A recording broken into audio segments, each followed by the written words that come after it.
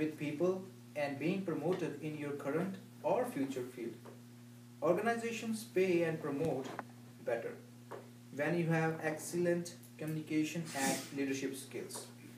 In the next 10 minutes, you will take away 3 keys to becoming a better presenter and communicator today with this presentation entitled the PEP Talk, PEP Talk. Apply these simple techniques and your next presentation will receive a more positive reception.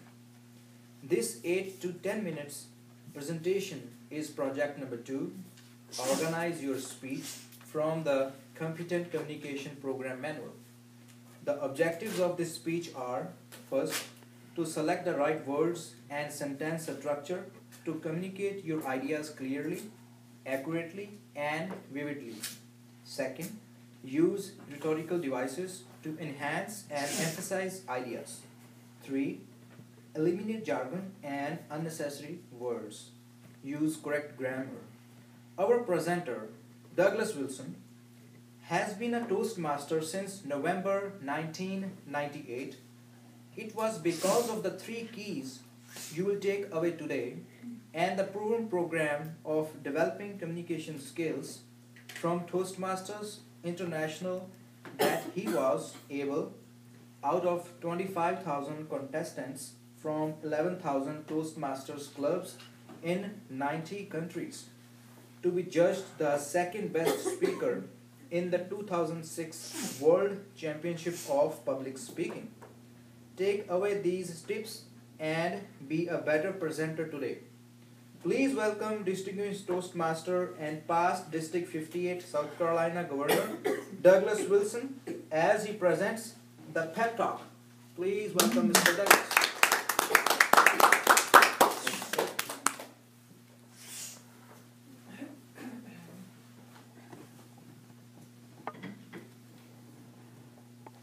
Have you ever read a book, gotten some great information from it, and then about a year or so later, maybe 2 years later, you read it again, and all of a sudden you discover things in that you hadn't seen the first time? And you say, how did I miss that? How could I have not seen that the first time I went through? Well, I would say it's because you're a different person now than you were the first time you read that. So each time you read a book and you go back and read it again, you're a different person. You've aged, you've matured, you've gotten some experience. And I was re-listening to a book called Speak Like Churchill, Stand Like Lincoln by James C. Humes. Probably one of the best books, basic books on public speaking and communications and leadership that I have ever read. In fact, it's in my permanent collection of the most important books I've ever read on communication skills. And when I teach classes and when I counsel somebody new that's really wanting to take the next step, it says read this book. Because it's by far the best book that you'll ever read to be able to learn some very essential skills about being an excellent communicator. And it was part of that book and also partly of the coaching I got to compete for the World Championship that I uncovered 3 essential ingredients in putting together a great presentation. I'm going to share those with you today in what we call the PEP Talk. Before you ever set pen to paper, to put your wonderful prose on that paper, to construct your great speech, you've got to know what it is you're going to talk about. Now, this was something that wasn't easy for me because I would write a speech and I'd be practicing it and giving it, and one of my coaches, Shaquise Newton, would say, but what's your premise, Douglas? She was trying to say, what is the message you want us to take away? What do you want us to think, feel, or do differently when you're done speaking than before we heard you? I had no concept that I needed to know what I was going to talk about first. I put the speech together and it takes a life of its own. It starts to come together. Oh, that's good. That's got a great message. But she taught me, and James C. Humes taught me as well, if I went back and reread the book, that the very first thing you need to know is what it is you're going to talk about. And you need to know it so well, Dolly, that you can summarize it in 10 words or fewer. Now for many that's not easy. I've heard it said, and you might have heard it said, if you can write the summary of your speech on the back of a business card, then that's good. But they have no idea, Rupali, how small I can write. Put a whole paragraph on the back of a business card. So the very first thing that you need to do is to establish your first P.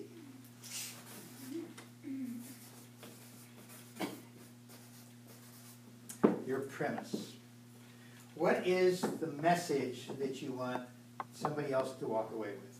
What's the key thing? If you didn't have 5 to 10 minutes, or 8 to 10 minutes, or an hour, if you only made one sentence, that individual could take away the message that you had in that content from that speech. One sentence, 10 words or fewer. Now, as I said, I didn't have that concept, but when I did my speech that I won the district competition with, it was quite simple. The speech premise was, it's not about me. And it was about being considerate of others and not being so self-absorbed that you miss out on something that's going on with somebody else, and a way to console them and to be able to walk them through that process. So the premise helps you to bring together all of the information you need to make your speech resonate with your audience. Because here's the key.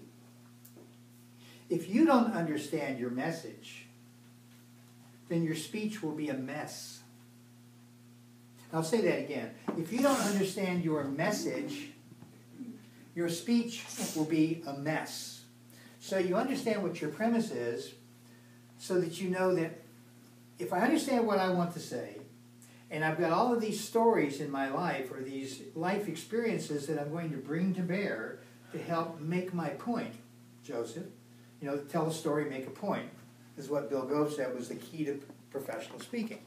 Tell a story that illustrates a particular point that you want the individual to walk away with, and they'll understand it because people love stories. And that's why you'll hear me many times when you've given a speech, I didn't hear a story. I want to hear your story. Who are you? How did you get there? And what's the process that you went through to get there? What's your premise? What's the message you want us to think, feel, or do differently when you're done speaking? Now, if you understand this, then you'll understand the next part of this process,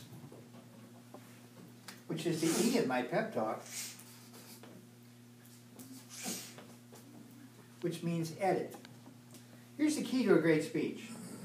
No great speech was ever written. It was rewritten and rewritten and rewritten. In other words, you start out with the basic framework.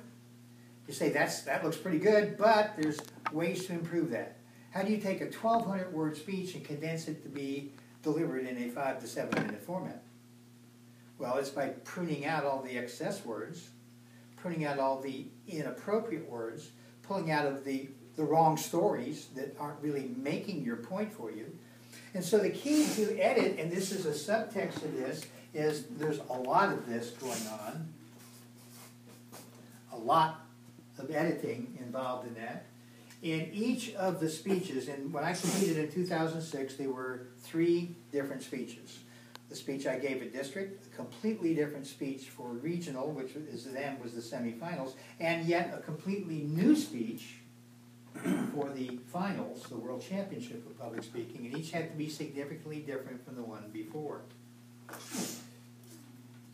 And so there were probably 15 to 20 major revisions in each of those speeches, and in each of those major revisions, maybe 10 to 15 different sub-changes, maybe a tweak here, a tweak there, pull out a sentence here, and as they refined and grew, the sentences grew shorter, the topics grew smaller and more simply related, and people understood them more clearly. So, if you don't understand your message, your speech will be a what? Mess. A mess. And so the subtext to this one is, if I can coin the phrase of Johnny Cochran in the O.J. Simpson trial, if it does not fit, you must omit. So the editing process tells me that if this story doesn't fit my premise, if it doesn't hold true to this message that I want you to walk away with, then it doesn't belong in this speech. Now that was especially critical to me in the second speech, the regional speech, because I built that speech around a quote by Marianne Williamson. You've probably heard it before. It's not our darkness that we're afraid of, it's our light, and that we are hesitant to claim to be beautiful and bright and powerful, and that's something that we should buy into. And I built my speech around that. But a week before the speech was to be delivered in contest, it was a mess, because I didn't understand this. And it wasn't until I took that quote out, Rupali, that all of a sudden the speech took on a new life of its own. And I actually discovered what my true premise was, and it was be yourself and you can change the world. And that was a lot. So if you don't understand your message, your speech will be a what? Mess. And if you do understand that message, you know exactly what to put in and exactly what needs to come out, because if it does not fit, you must omit. And that brings us to the final phase, because if you've omitted all the totally unnecessary words and sentences and ideas and concepts in your speech, and you've got only those things necessary to make your point, then you have time to do this.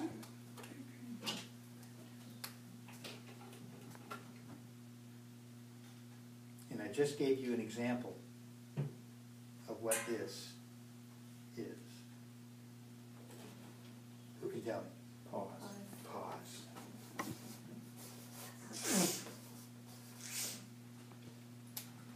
The most powerful part of your presentation is the pause. Why? Because if you ask a question, have you ever had somebody ask a question in a speech, and before you even had time to think about it, they were off on something else? They'd ask another question behind. Well, wait a minute, I haven't thought about that first question yet. Right, Levi? Or maybe they'll make a comment, you say, oh, I need to write that down. But they're off to something else. You never got a chance to reflect on what they had to say. Now here's the key to the importance of the pause. Without reflection, there's no connection. And connection is key. So if you take away these three keys, your next presentation will be extremely powerful, because you understand the premise, the message you want them to take away. Because if you don't understand your message, your speech will be a mess. And that allows you to know what stays in and what has to be removed, because if it does not fit, you must omit.